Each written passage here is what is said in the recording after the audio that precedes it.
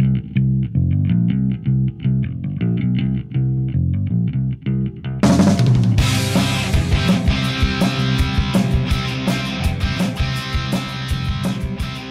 afternoon or evening, depending on what side of the pond you're on, and welcome to an extra special episode of Across the Pitch. We're the show for people who think Maamria was a movie featuring the music of ABBA.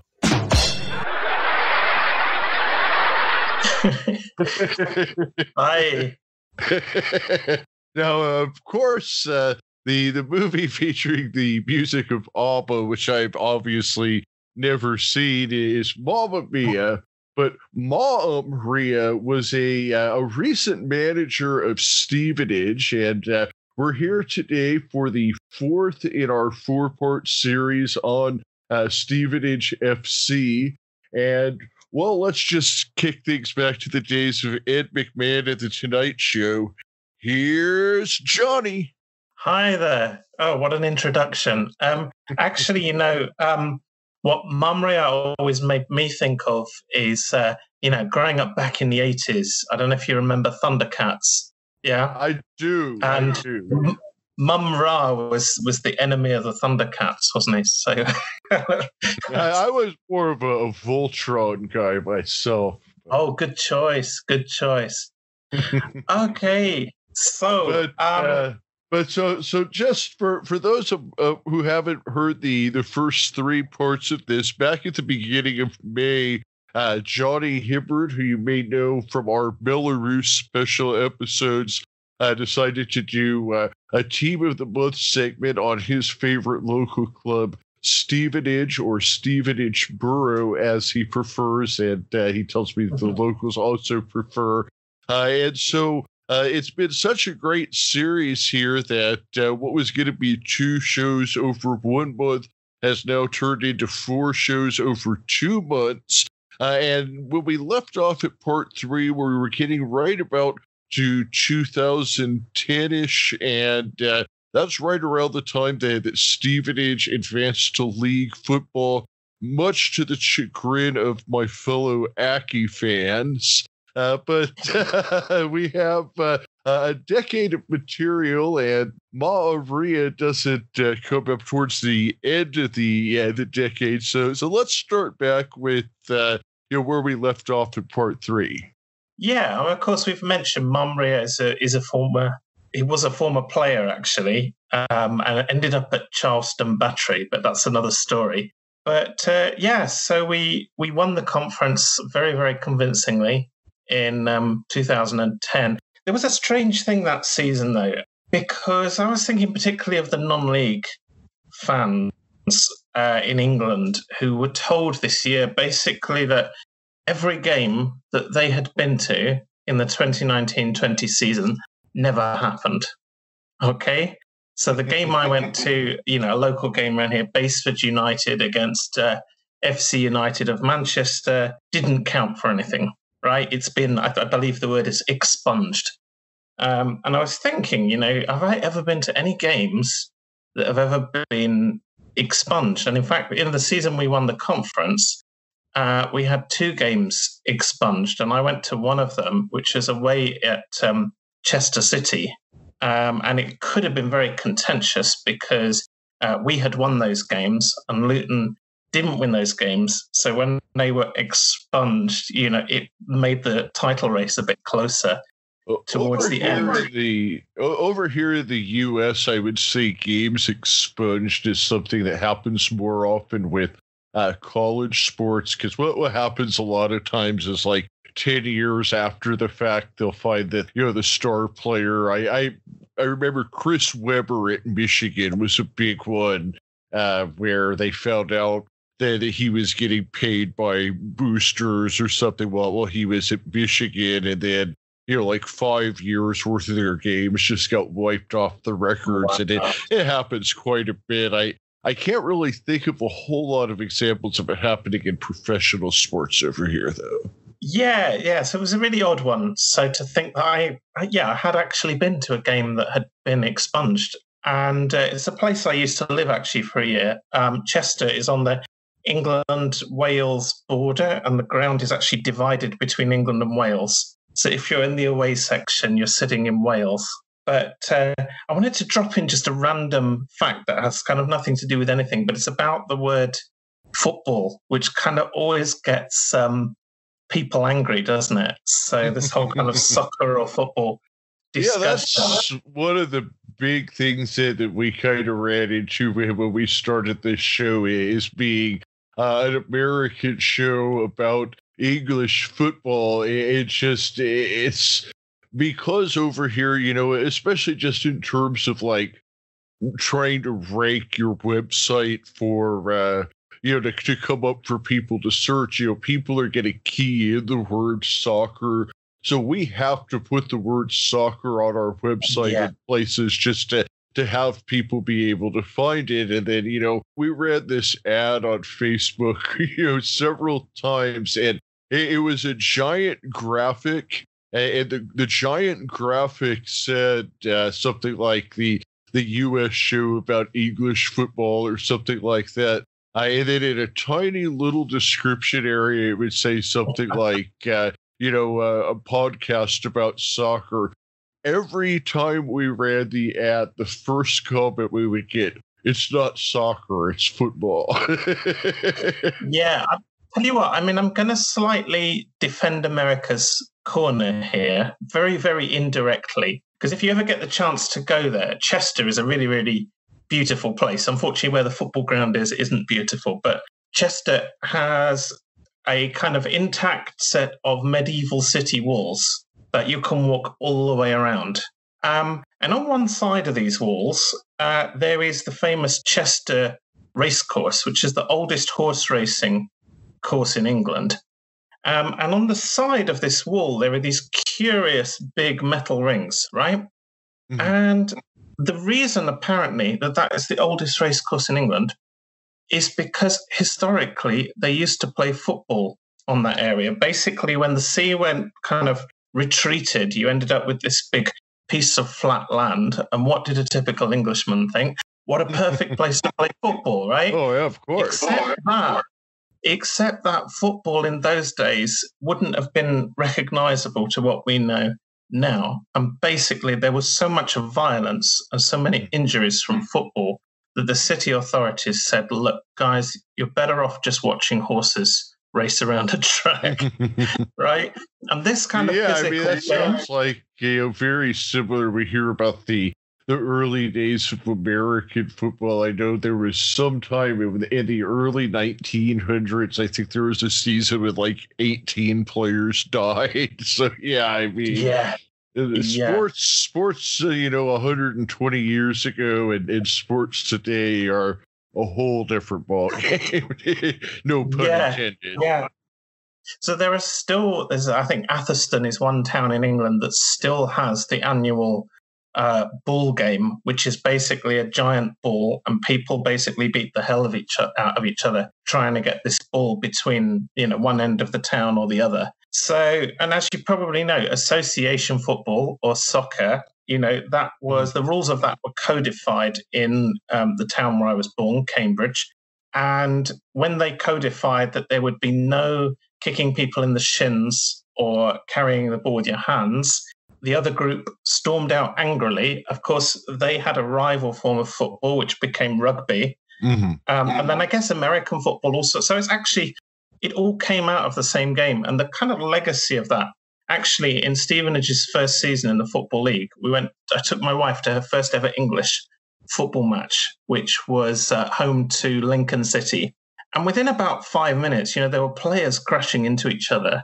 And she said, you know, did you see what he did? And I said, yeah, that's every week in English football, right? So that kind of physical side of it, and the fact that English fans, you know, expect, you know, physical kind of involvement from their team and stuff. So I'm going to fight the corner of actually anybody who wants to call it football, because, you know, technically speaking, rugby, you know, America, they're all forms of football. So that's right. How you explain it. That's kind of what I come down to is that. So for one of the big arguments that people always use is, well, it's a game that's played with your foot. But ultimately, what was brought to my attention is that the fact that it was called football really had nothing to do with the fact that the ball was kicked with the foot, but because the game was played on foot and not on horseback, as you were mentioning earlier. And then, what it really comes down to is when you're doing a global show like this, if you say football in America, if you say football in England, if you say football in Australia, and even if you say football in Canada, because even though Canadian football is essentially the same game as American football, it's still a little bit different. There's different numbers of players on the field. So you look at 4 different countries, football means 4 different things. Gaelic football in Ireland as well. That's one of the most perplexing things I've ever seen. Yes, I've heard about that. That's a brutal game, I've heard. Yeah. So, but if you say soccer, everybody knows what you're talking about. Absolutely. So it's not my favorite word, but actually it's also our word. We just don't use it. So, yeah, well, because it's like you said, it's a shortened form of the word association. So, I mean, for a while I was just saying association football all the time, but that just gets so that could get tiresome. Yeah.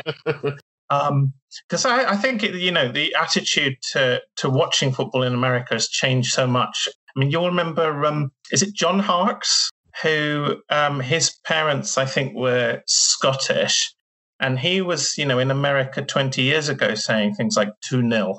And in those days, people were quite confused by that. But these days, I don't think they are. So, it's changed a lot. Really, it kind of started in 1994 with the World Cup. And I remember back in the 90s, there was almost like a war, if you will, where, if you were an American football fan, you couldn't like soccer. And if you liked soccer, you couldn't like American football.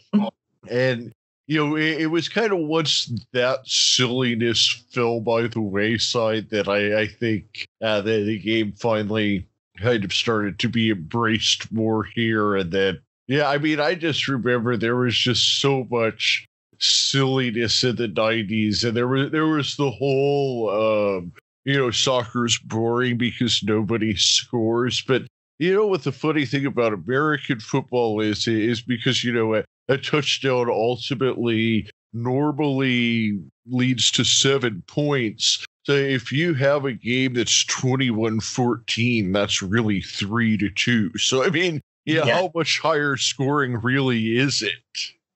Yeah, no, I totally agree. So I'm going to take you back to the summer of 2010. And I was about to go across to the States because my wife was working down in Florida for a while before we got married. But I delayed my flight just enough to witness the first Stevenage game in the Football League. And it was at home too. It had to be, who else could it be but Macclesfield Town? Okay. And it's one of those kind of quiz questions, probably a local quiz question, but who scored the first ever Stevenage goal in the Football League was a chap called Peter Vincenti, who I believe is still kicking around the Football League somewhere. I don't remember where, what we would call a lanky chap in England. But so he scored the first goal. Then Macclesfield went 2-1 up. But this time they didn't quite spoil the party. And we got back, we ended 2-2. And then that was okay. And then 3 days later, there was the rather awkward League Cup game against Portsmouth that we don't talk about. But the team in that season was recognisably the same team that had won the conference the previous season. And when you look at the CVs of all of those players, they all came from non-league. Pretty much all came from non-league. And there were 1 or 2 additions to the squad. There was one addition to the squad that was absolutely crucial, who we'll talk about, a little bit later. And to be honest, I think it was really when we got to League One that you really start to see a different product. I'm not totally in the loop with the conference and what it's like these days, but the standard of football is higher in League Two, but it's not massively higher. It's really League One where they start playing football. That's been my understanding. I mean, unfortunately, over here, it's almost impossible for me to watch conference matches. But, from speaking with players, they basically told me that the biggest difference is once you get to League One, that's when you have the start of the really skilled strikers. And it's also when you see less of the long ball teams. Yeah. And that's why also with Stevenage, pretty much confirmed to be going down, but subject to a couple of caveats. They're already building now a team for next season, which is, definitely going to be competitive at conference level. But if we were suddenly reprieved and put into League Two, then I think those, players would probably be useful enough for League Two as well. So it's not uncommon for teams to get up to the conference and then pretty much breeze through League Two. A lot of teams have done it. Mm-hmm. So, all the way back in the 90s, I think Wycombe Wanderers were the first ones I can remember. Lincoln City. Yeah. Yeah, so this is quite a common thing for teams to be able to do that. So I don't know if I was that surprised that we went on to have a really good season in League Two. And the teams we were playing, there were one or two biggish teams, I suppose, for that level, Rotherham United and things. But we weren't playing, that many teams that we hadn't played before in some capacity. So although it was the promised land, although it was league football, I almost think really what makes the difference between the conference and the Football League is the kind of bottleneck between them, because it's only 2 up, 2 down, and it used to only be 1 up, 1 down. And as we said, in the past, they would often not allow teams up anyway.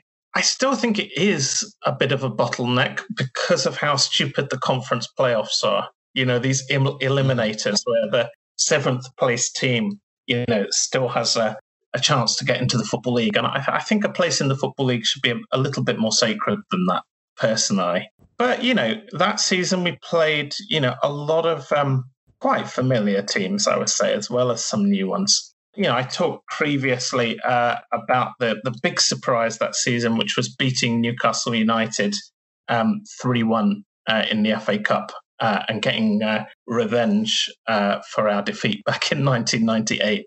But, we went kind of consistently well through the season. I know that we played and beat Accrington in the playoff semi-finals, and I was abroad, but I probably watched those games because they were on TV, but I honestly don't remember them because they always say that that 2011 Accrington team, I think that one of the big things there was at the end of the season, everybody was out of contract, so it was kind of like a one-time shot with that squad. And I think it's just, I think what it's like when you have that squad where you're like, okay, this is our 1 year, our one shot. We're not going to be able to bring these players back. And even though Accrington's made it all the way up to League One, I think there's a lot of folks that still look at that 2011 season as a missed chance for Accrington. Yeah, it's often a shame when you don't go up and then this happens to, teams every year. So you don't go up absolutely. And then you invariably lose the sort of 2-3 stars of your team. And I think the same was true for us, because when we got to the League One playoffs, after that, that's exactly what happened. But so I'm sorry to say, but the losing semi-finalist is often forgotten. We went to, a very interesting final. I watched it from a pub in Kiev, as you had to in those days. But it was a very, very interesting game because we were playing Torquay United. But I think most people really had, unlike myself, I suppose, maybe I just bear grudges a bit better. But most people had forgotten, the 96 stuff. the interesting thing about that game is that it was played at Old Trafford because Wembley was being used for the Champions League final the same day. And I think it was Guardiola's great Barcelona team that beat Manchester United that same evening. So we had a bit of fun because Stevenage and Torquay didn't quite have the pull that boot out United and Barcelona. But I'll tell you what, I mean, we could claim that we were the team playing at Old Trafford that won a trophy that day. Hey, there you go. It wasn't so bad. And what I really liked about it is, obviously, Manchester's quite a long way from Stevenage, and it's an even longer way from Torquay. So you didn't really get those fair weather people that annoy me turning up. You've got 11,500 people who really, really wanted to be there and were really, really desperate to win. So it was a really, really fantastic atmosphere at that game. So plenty of noise considering it was only, a fifth full.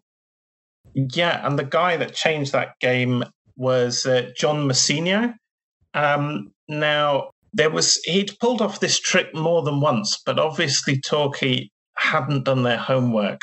Basically, the ball was laid off to him a good 25, 30 yards out, and he was able to just hit a daisy cutter perfectly along the ground into the bottom corner. And one goal was enough. And amazingly, at the end of that game, I mean, I just remember posting on, I think it was Facebook, just in amazement, Stevenage are in League One. I literally couldn't believe it. I know what you mean. It's just one of those things where you just savor that. It's as good as winning the World Cup when you're a small club. And yeah, I mean, this is a little bit off topic, but this is just a quick question I wanted to ask you. Any particular reason Old Trafford, it seems like it would have made more sense to find some other stadium in London, like playing at the Arsenal Stadium or something that, make everybody travel all the way to Manchester.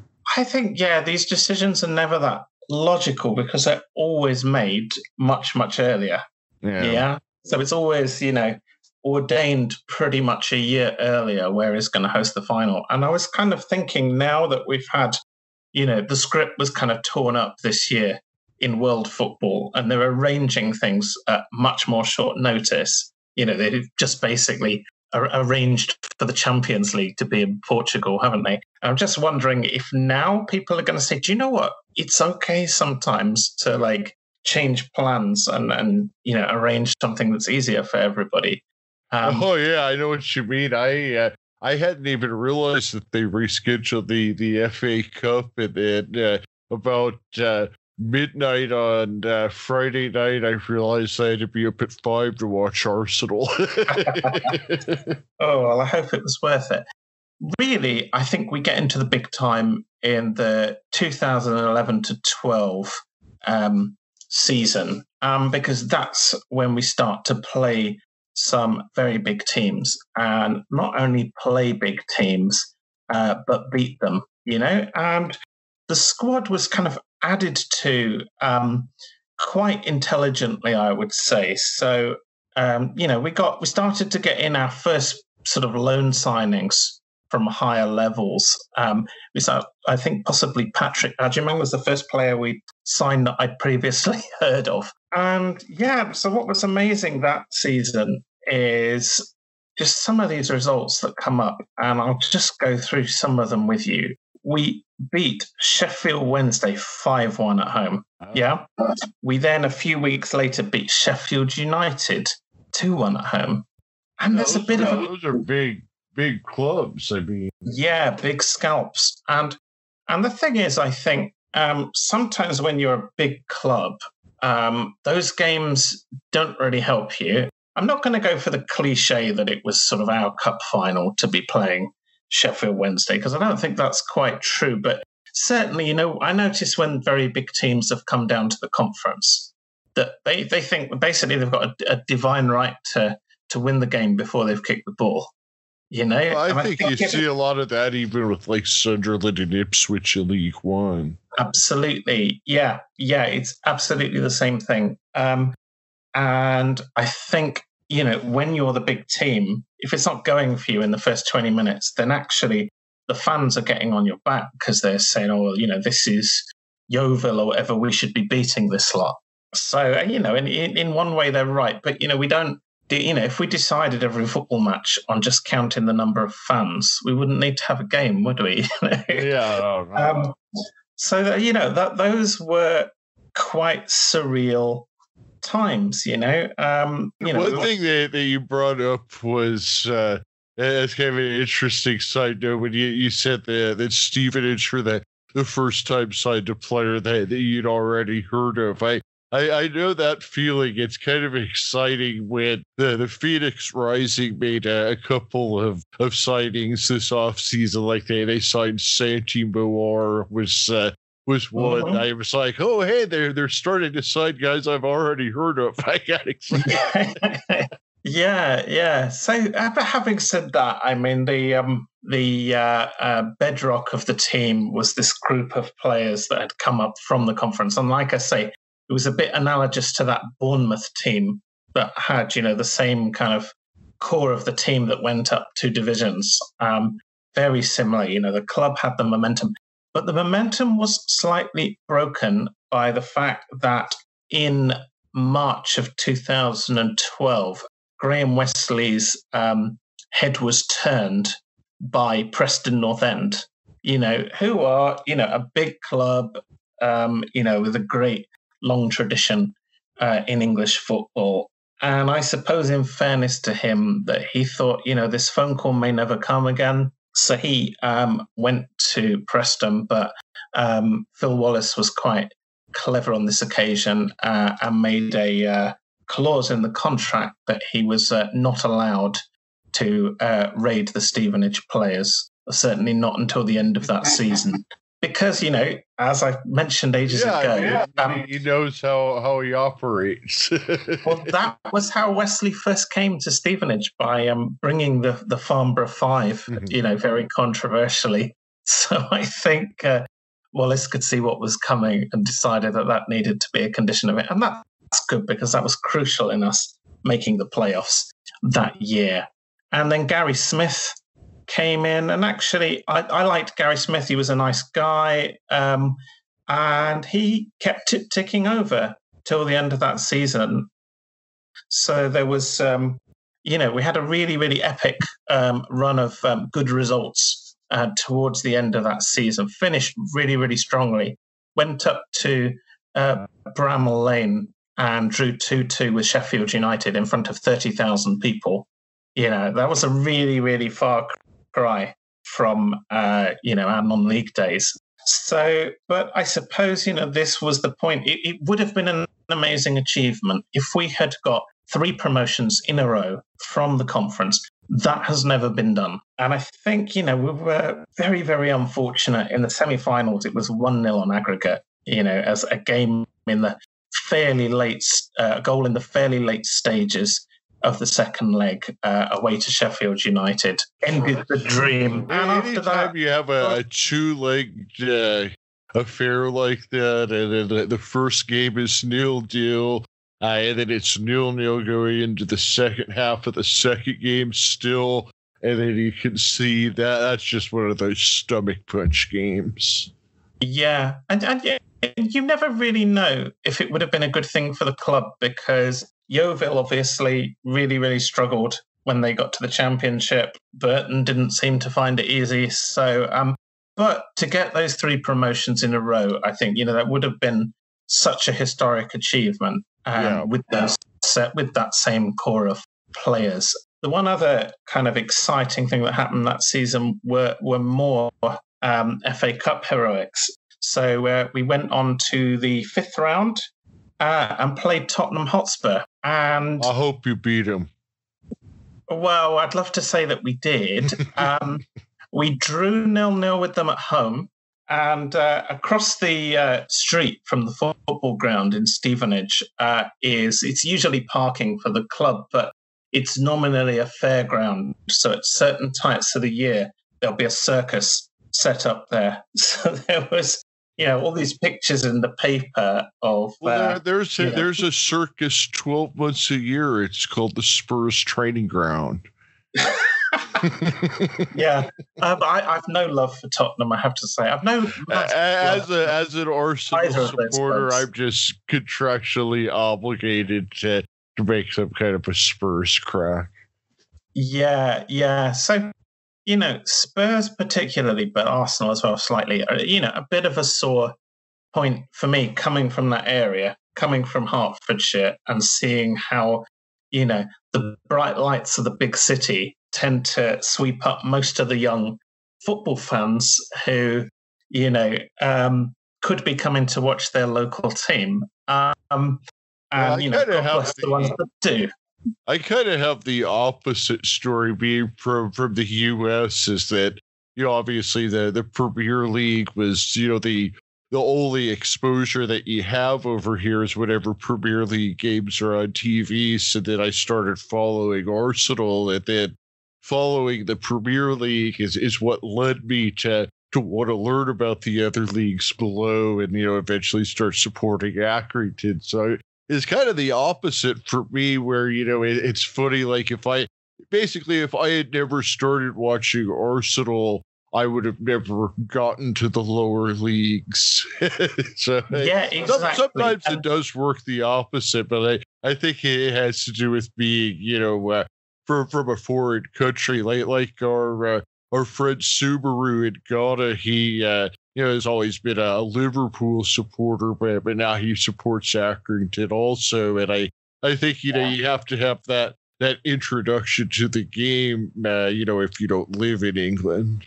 Yeah, I'm sure that's true. When I look at, say, ice hockey, which is the American sport I can most get into, I don't think I would have started with one of the kind of hockey minor leagues in Canada or something. I'm sure they're great. Tucson Roadrunners. I recommend the Tucson Roadrunners if you're looking for a minor league hockey team. Well, you know what? When you watch it in Britain, I mean, Cardiff Devils and Nottingham Panthers is kind of obscure enough, I think. I think our experience of watching hockey in England must be very similar in some ways to your experience of watching football in the US. You're a kind of clan of people who are just there for it. Not everyone understands it, but, that's okay. So, we didn't beat them, but we drew 0-0 and went away to White Hart Lane. And another sign that Stevenage had finally made it was that our game was being broadcast around the world, right? So I was sitting on my sofa in Ukraine at home watching Stevenage. Wow. Yeah, and seeing the name of the club written in Ukrainian letters and stuff. So, That's awesome. Yeah, it was. And I must say the Stevenage fans did us proud because, the noise, there was, all the songs I knew were kind of coming out of my TV, 1,500 miles away. So I know what you mean. There's been about, over the past 2 years, there's been about 5 Accrington games that have been broadcast on what's called ESPN Plus over here. And whenever that happens, I'm like calling everybody, this is your chance. This is your chance. Yeah, it's the time to get the casual follower on board. I'm not sure we rivaled the Kidderminster guy in Ukraine. But, Stevenage actually took the lead in that game with the penalties. So, whatever else happens after that, it was 3-1 to Spurs in the end. But, again, fantastic moments, fantastic memories that I don't think we'll see for a long time. What I would say is if you support any team in England outside of that kind of typical top 5 in the Premier League, most of those other teams have been relegated at one time or another. I mean, the only teams that haven't been relegated are Arsenal, Tottenham, Manchester United, Chelsea, Everton, and Liverpool. Yeah, even Man City's been relegated twice, I think. Well, Man City, I think, were the ones I was going to mention because they went all the way down to League One at one stage. They were playing Macclesfield in the league.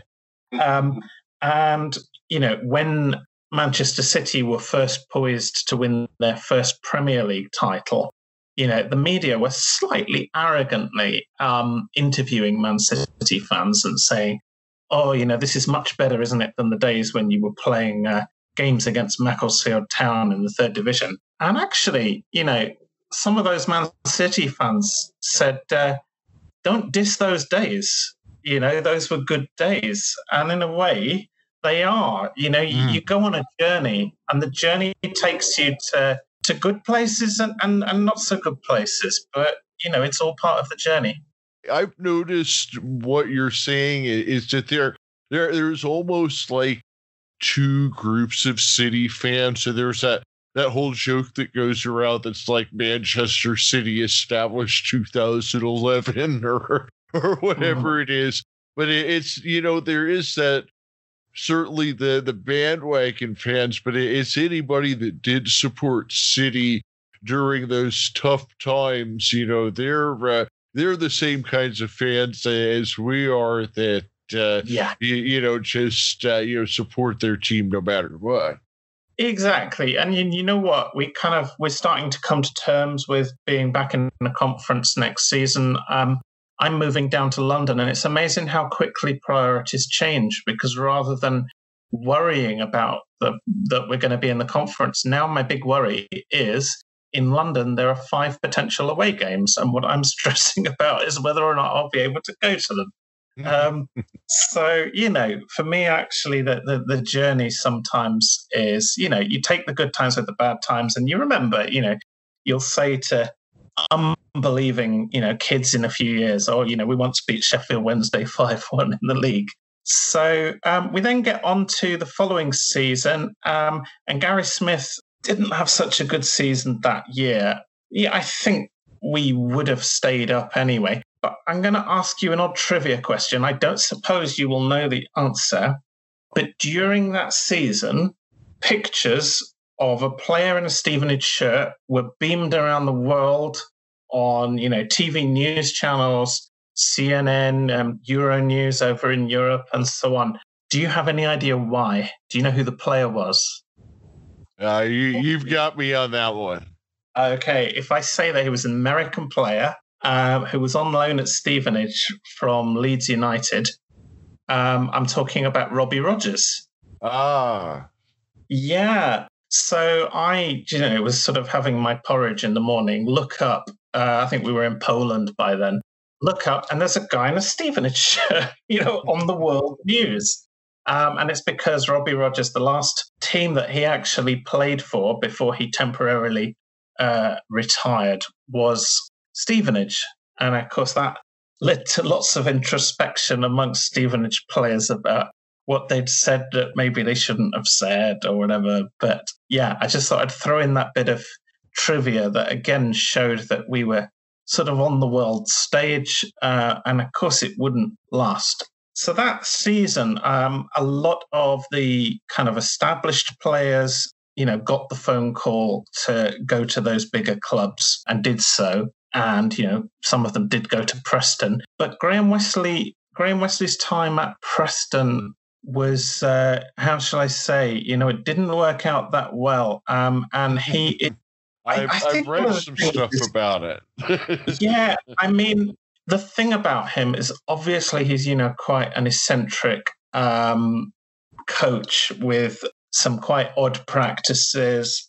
He's clearly a workaholic. I think he has a business consultancy in addition to working in football. So he's just one of those people that sort of 24/7 is on it. And I think the thing is at Stevenage, he was able to build it in his own image without too much scrutiny.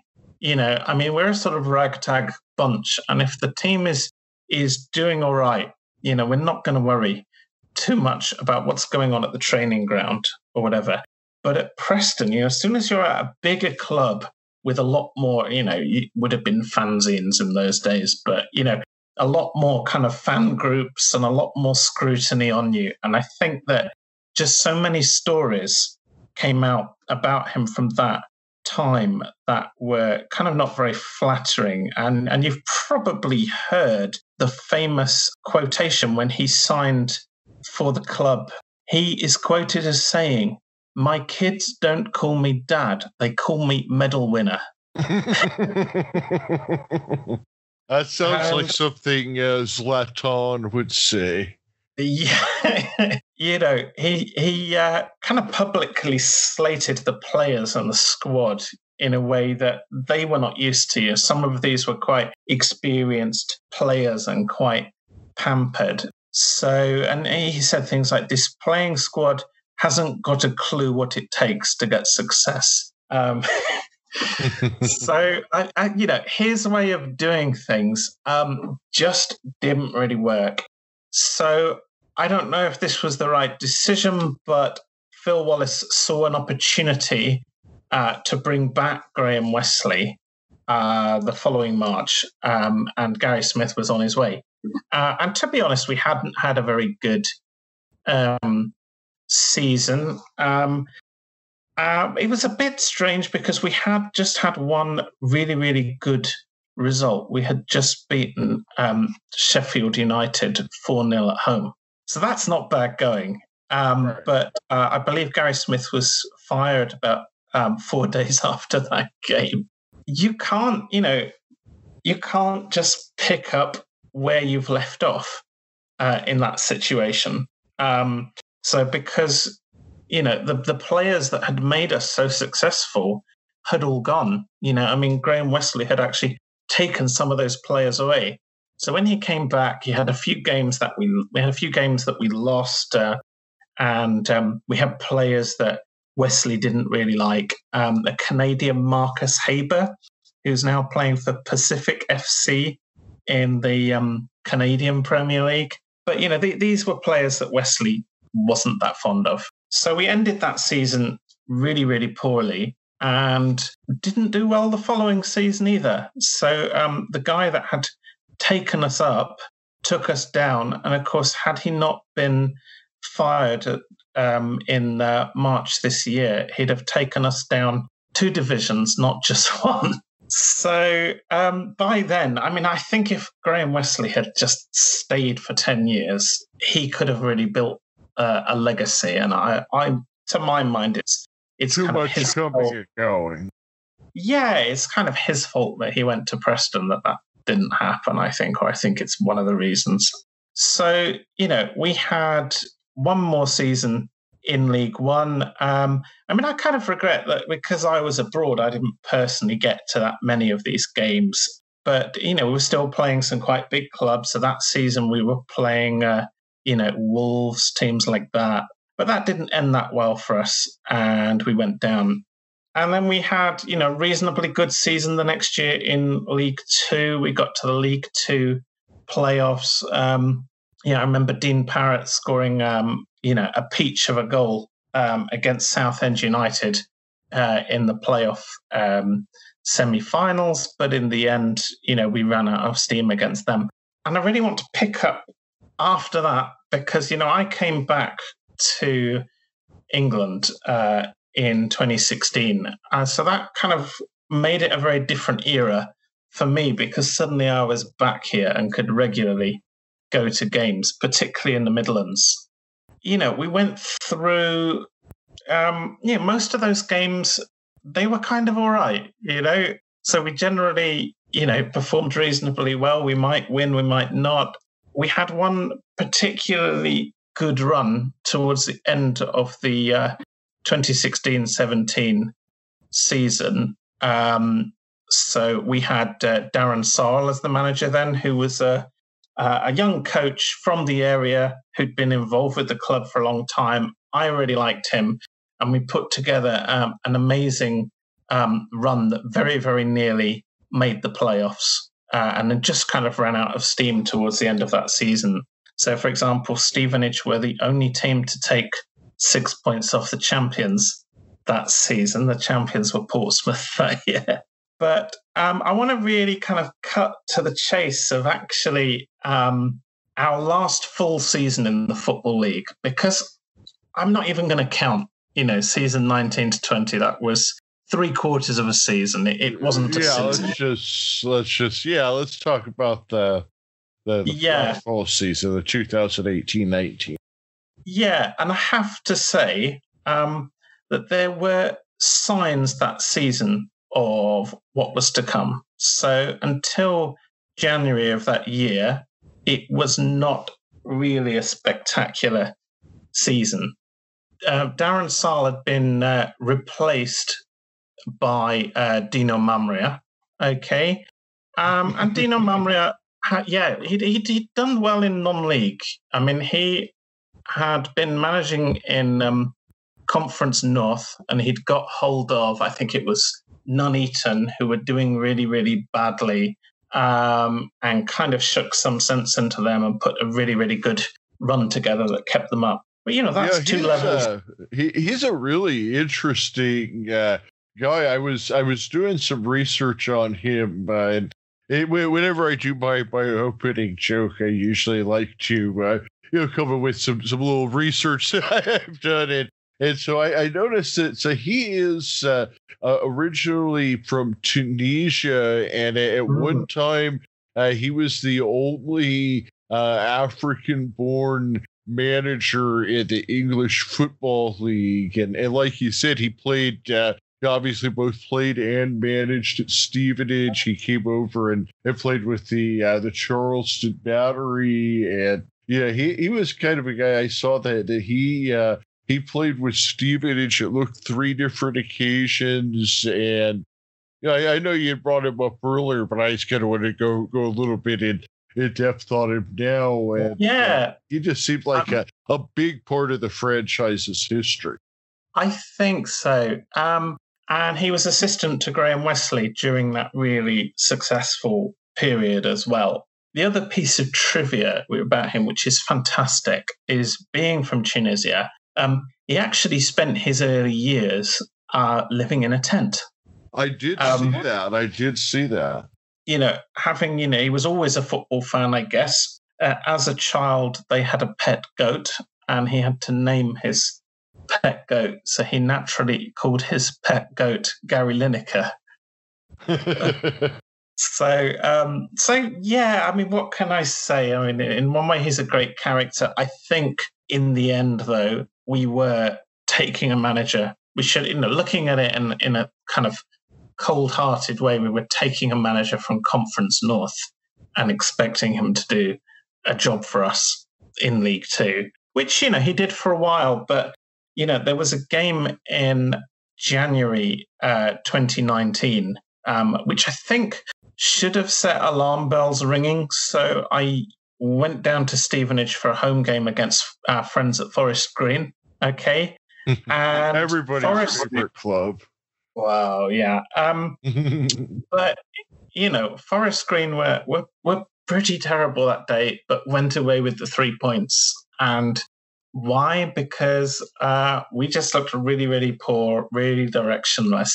So it looked like, I don't think we were really in danger of being relegated, but it was certainly looking like it was going to be an uninspiring remainder to the season. I had kind of figured out that the easiest way to get beat up in England would be to wear a half and half scarf of Forest Green and MK Dons.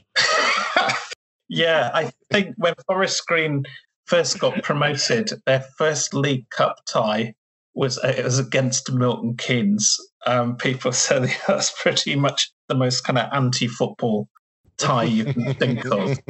There was a very, very inspired loan signing at the beginning of 2019 that basically changed everything. And this is a chap, I think he will always go down in Stevenage folklore, even as just a loan signing. So the guy's name is Ilias. Okay, he's currently 22 years old and plays for Queen's Park Rangers. And what you need to know about him, he's Belgian, I think of North African descent, and grew up in Antwerp. Basically grew up in an apartment block in Antwerp in Belgium, playing on a clay pitch near the house. And, there are a number of things I like about him, but he's very, very small. He's 5'2". Okay. So you have to imagine, We have somebody. we have a 5'2" player on Phoenix Rising who is MVP of the league, Solomon Asante. So you never know. There's sometimes the best player in the whole league could be 5'2". Yeah, yeah. It's a learning curve for that kind of a player to learn what they can do and to learn what they can't. So if you talk about a league like League Two, which is very, very tough, very, very physical, full of big burly guys who are going to push you off the ball for 80 minutes of the game. You've really got to sort of learn how to play smart in that situation, and he did. And I would say, these days he is doing well at Queen's Park Rangers. He's scored a few goals, and if he never quite makes it at the top level, and I don't mean this disparagingly at all, he's the kind of player I can imagine being a big hit in a league like the MLS. Because, if, as you said, the MLS has got less of an emphasis on defensive players, more of an emphasis on attacking players. I don't look at that as disparaging at all. I just look at it as around the league, around the world, different leagues have a different style of play. I mean, and by far, I think the English leagues are among the most physical in the world. I mean, even if you go to Spain or even like Germany, those leagues aren't nearly as physical as the English leagues.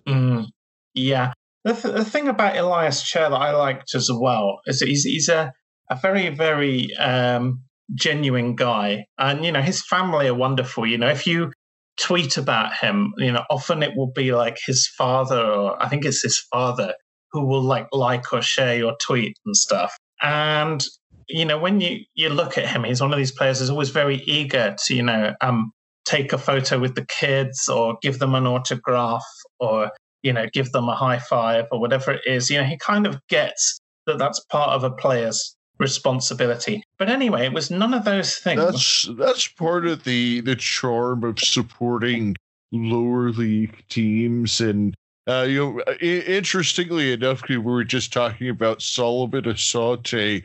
I actually ordered his replica shirt and got it in the mail the other day, and I posted a picture of the shirt on Twitter. He personally liked the post. He actually follows me on Twitter. You're not going to get that kind of thing with a Premier League team. You're not going to go out and buy Harry Kane's shirt and have him like it on Twitter, Yeah. Yeah, well, it's a bit like me having Jan Sane follow me on Twitter, but I'm kind of sweating blood at the moment because Jan Sane is apparently going to Shakhtar Soligorsk. So if that happens, you might have to pick me up in a couple of weeks. Anyway, so getting back to Ilias Chair. So, of course, it was none of those things that really made him sort of famous for us. It was, the fact that this player has got, an awesome shot, very sharp shooting player. So he scored goals. He scored 6 goals. Some of them were spectacular. One was from the halfway line. Just a very, very tricky player. I mean, my brother said, when he was running, he was reminiscent of Maradona. So, enormously talented, but I think for various reasons he's kind of struggled to break through. And I had a couple of fantastic kind of experiences of seeing him play in person. One was away at Lincoln City, so not far from where I live. And I, shouldn't really have been there because I had the flu that day. But in those old days, we didn't worry about quarantine. So, and to be honest, I mean, Lincoln, they went on to get promoted that season. But, they were beating us 2-0 and we were playing okay. I was going to go away feeling reasonably happy that we'd had a go. I'm quite easily pleased these days. And then all of a sudden, with Lincoln is, I can almost see them having similar to a Graham Wesley issue with Cowley, because he kind of got them up to League One and then left and doesn't seem to be doing quite as well since he left. I mean, it's just something that so often happens. I mean, I think with Accrington, we kind of lucked out where, Coleman kind of took that one shot at Rochdale and then, came back and decided, like you said, I'm just going to spend 10 years at Accrington and build from there. But I mean, look at Nathan Jones. He's the same thing. He brought Luton up, went over to Stoke, didn't have any success. Now he's back at Luton. I mean, it's just something that you see so often. Well, you might have heard today that Ian Evatt left Barrow to go to Bolton Wanderers. I was going to say that, and the funny thing is that picture of Ian Evatt holding the Bolton Wanderers scarf. I sent that picture over to Aaron Ayres, who's one of our other co-hosts, and I said, this picture has the look of, what have I done on his face? I'll send the picture over to you because he just kind of has this look at his face of, what have I done? Holding this Bolton scarf, like, yeah. Yeah, well, exactly. And just like Graham Wesley in, 2011 to 12, we'll never know what he could have done with Barrow now. That story is going to be changed. Yeah, so we were at Lincoln. Lincoln City had put us in, a really sort of strange corner of their stadium. It was sort of part of one stand and part of another. Nothing could make you feel more sort of neglected as an away supporter. So, the game was winding down, and all of a sudden, Ilias Chair comes up with two world-class long-distance goals whipped in from long range. And, I'll obviously have to send you his goals on social media. Put them on Twitter. It was world-class. I mean, everyone who's seen his goals is just like, whoa. So for my sort of final act on our Stevenage series, like I say, I'm pretty much blanking this season, but for lots of very, very good reasons, and we've discussed it at length. And the only real question, because we had a fantastic run under Ilias Chair, and other players were really feeding off it. People like Curtis Guthrie, was just thriving on the service. He looked like a world beater, and we just wonder if Ilias Chair is kind of indirectly responsible for relegating us, because he made us really, everyone wants that moment when you feel your club is a world beater, and gave us some fantastic moments, but also gave us way too high expectations after he left. But so the last game that I'm going to talk about is possibly the last game that I'll ever have seen us win in the Football League. Because I went to 13 games this season, and you won't be surprised to hear that none of them were wins. So, and this was, again, another game local to me up at Mansfield Town. Now, Mansfield Town is, I find it a strange club for lots of reasons. From my memory, they made the playoffs and lost to Newport last year, and then they got off to a decent start this year and then started really struggling. Yeah, I mean, the reason that they were in the playoffs last year and not in the automatic promotion spot is because we spoiled the party, basically. I remember that now. Yeah. So the first time I went up to Mansfield for a game, and I just decided to go up on the day, they had a policy of being all ticket only for away fans, which means you needed to buy your ticket in advance, and I knew nothing about it, so I had to hide out with the locals and do my best East Midlands accent and pretend not to celebrate. But we have a pretty good record against them over the years. That particular day, there was a big crowd. I should mention as well, the worst thing about going to Mansfield Town, they have quite a good stadium on three sides. But on the fourth side, I can only really describe it as, there have been these memes going around this year, if 2020 was a car and it'll be some awful car or something like that. Well, basically, if 2020 were a football club stand, football stadium stand, it would be the abandoned stand at Mansfield Town, which is a terrible eyesore. It basically should have been demolished years ago. It's not used. They've covered it in sort of advertising hoardings, and it just looks like a sort of stillborn kind of excuse for a stand. It's really, really sad. Again, I'll send you a pic of that. But it was a big day. And I had, being local up here, I had friends who were in the home fans, which made it more fun. And, I think Mansfield fans that year definitely fancied automatic promotion that day. And, we got to half time. It was 0-0. Wasn't sure if it was going to be our day. Ilias Chair comes up with brilliant service to Curtis Guthrie, who puts us 1-0 up. Then we had an absolutely comical equaliser where basically our goalkeeper, sort of defender, was missold a kind of back pass to the goalkeeper. And it's just one of those really comical and embarrassing goals that I think only happens in League Two. But, we were ticking on towards a 1-1 draw. And Chair actually had been kept out of the game quite well. Like I say, kind of big, stocky League Two defenders, keeping basically this kid, knocking him off the ball pretty effortlessly. There was knockdown to him in the 90th minute and he scored at Mansfield. And it was just, another fantastic memory. And I certainly, if anyone wishes he'd never played for the club, well, I'm not one of those people. So if that was, the last win I was to see in the Football League with Stevenage, then it was, quite something. And, my friends in the home fans were telling me, because a lot of the guys that go to these games in sort of working class towns, they're often like teenagers and things with lots of kind of pent up energy and stuff. And he was talking about how some of these were really losing it at the end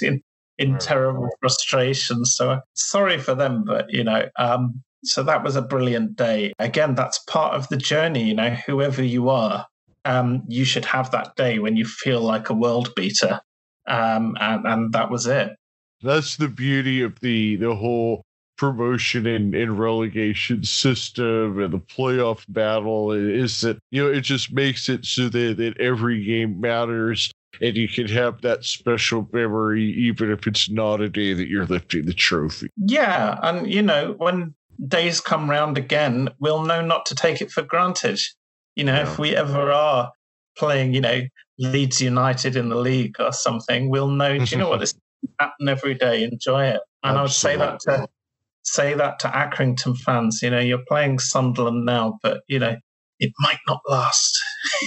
Every day, I think that's something that, Accrington fans definitely don't take for granted. And that's part of, the beauty of following a small team is, like you said, you can really, kind of savor those moments of, hey, for instance, when we beat Ipswich this year, or, beating Bolton 7-1. I mean, those are just things that, those are memories that, they're as big as any trophy is. It's like, if you support a team like Manchester United, it's not every day you're going to get that kind of satisfaction out of a victory, just because the expectations are so much. Yeah. So they'll in a way they'll never quite feel like we do, unless it was sort of Champions League final in 1999 or something. They'll never quite have that feeling that we can have. So, and you just have to look at it and say, well, do you know what, the leagues in, I think particularly in English football, because I think in America, because it's more sort of centralized and there isn't promotion and relegation, so the league itself and whether the league is being run well and doing is kind of more important there, right? And in England, the league is, Well, here it's more about making the playoffs. because the playoffs are what determine the league champions. I mean, that's really what you're focused on, is to get into that top 7 to make the playoffs. Yeah, but I mean that, MLS franchises are going to be a lot more bothered about how the MLS as a whole is doing. And I think in English football, it's really different, because I think, whether it's the EFL or whether it's the National League that we're probably going into, they're pretty dreadful organizations at the end of the day. And it's a necessary evil. You have to have a league. But really, here, it's about your club. And at the end of the day, if your club was told, well, the only place that you can play football is the local park, we'd probably still turn up. What it comes down to is in the US, that the teams are ultimately franchises of the league. In England, they're actually independent businesses. Exactly. Yeah, and they're not just businesses, they're so sort of... Well, of course, I was talking on the most simplest level. Yeah, and I suppose what I would aspire to for Stevenage is my sort of final thought, if you like. Before you give your final thought, I just want to tell you how much I've enjoyed recording this series with you. It's just been, fantastic the whole way. Oh, it's been a pleasure. I'm very grateful to be invited. So, yeah, my final thought really is as I've kind of traveled and I've gone to these kind of away games up and down the country, and what I really notice is if you go to a town like Grimsby or whatever, the way the town takes the team to its heart. So, local shops will have, messages wishing the club luck, or shirts hung up, things like that. And I just kind of wish that, a few more people in East Hertfordshire, Central Hertfordshire would realise we have a great little local club that we've built, and if you get behind us, we are a kind of unique clan in English football, I think. And so I really hope that going forward, the club has done so much good over, this spring and summer, been out delivering sandwiches to vulnerable people who haven't been able to leave the house because of quarantine. So I hope that just more local people will kind of see the good that the club does for the area and say, it's not all about being in the Premier League. There's a value to a local team, and there's nothing like it. Absolutely. And you hit the nail on the head there. And that's what really kind of sold me on becoming a lower league football fan and wanting to get involved with a club like Accrington, is that, like you said, the club isn't just a business. It's actually part of the town, part of the community, and every team, my fellow Accrington supporters may not all agree with me, but, for the good of the Stevenage supporters like yourself, I wish nothing but good things for the club going forward, and for all clubs, because like you said, everybody has their story, everybody has their team that they're on their own journey with, and even I, like I said earlier, I might always give a hard time about the Spurs, but I don't care, even if you're a Spurs fan. Just, whoever your team is, I want to see, good things for everybody, because we're all ultimately football fans out there. Yeah. And let's hope, that it's going to be sort of power to the well-run clubs in this game, and that more clubs are going to become well-run. So we're not going to have to see, Berries and Boltons and these kinds of things anymore. Or Wigan today going into administration. Yeah. That's what we need to see, is a strong and healthy football league, so that the clubs can continue to make a difference in their community. Well, all right, Jonny, I have really enjoyed this, and I'm sure we'll have some more Belarus episodes. Thank you very much. Up the borough.